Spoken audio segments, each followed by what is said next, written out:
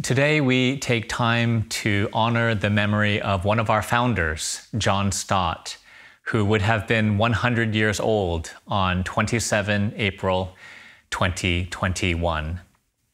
Stott, or Uncle John, as we call him in the Lausanne Movement, had his first ministry connection with Billy Graham, our other founder, in 1955, when Billy was invited to lead a mission to Cambridge University. About 20 years after their friendship began, Billy perceived the need for a global congress to reframe Christian mission in a world of political, economic, intellectual, and religious upheaval. He believed this could only happen if leaders from around the world gathered to unite in the common task of the total evangelization of the world. That led to the first International Congress on World Evangelization held in July 1974, today known to us as Lausanne I. And Billy hoped that this Congress would produce a biblical declaration on the importance of world evangelization, and it did, the Lausanne Covenant, with John Stott as its chief architect. This, of course, laid the foundation not only for the global movement we have today, but in many ways also for modern evangelicalism in its theology and its mission. The Lausanne Covenant is used by more evangelical churches, schools, and organizations as their statement of faith and mission than any other in the world today.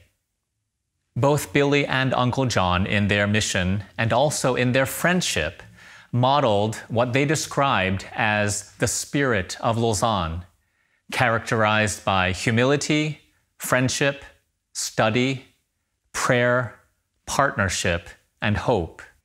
And Uncle John's model of friendship really continues to shape the way we make connections today. Friendships across the globe of reflective practitioners who are as relationally warm-hearted as they are passionately biblical. What Charles Spurgeon said of John Bunyan could very appropriately be said of Uncle John. Prick him anywhere, and you will find that his blood is bibline. The very essence of the Bible flows from him. He cannot speak without quoting a text, for his soul is full of the Word of God. The influence of the Bible in Stott's life was the very reason he was able to be a blessed influence on so many lives around the world. John Stott was ranked among Time magazine's 100 most influential people in the world before he went to be with the Lord in 2011. And I was so blessed to have had Uncle John's influence in my life as well, not only through his books and sermons, but also in 2 opportunities I had to share lunch with Uncle John. And during those times, I saw a man of incredible biblical insight, gentleness, humility, kindness, and love for both his Creator and creation. He shared with me his seed thoughts for a future book on what we could learn about faith from looking at birds, one of his favorite hobbies. Only God knew that years later, I would be leading the global movement that Uncle John helped to launch.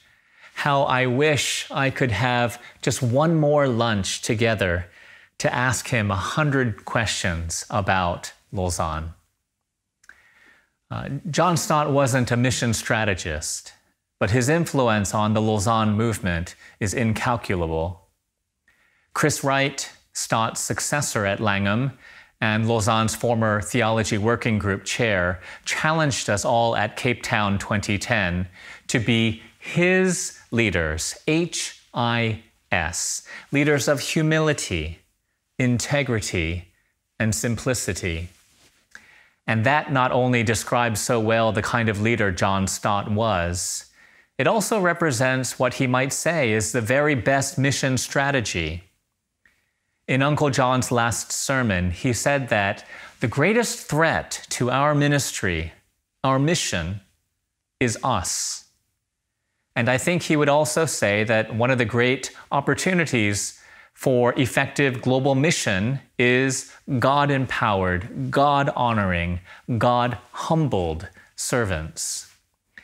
And so we embrace that strategy as a global movement seeking God's blessed provision of Christ-like leaders for every church and for every sector of society. I thank the Lord for Uncle John Stott, for his influence upon Lausanne, upon my life, and upon the global church.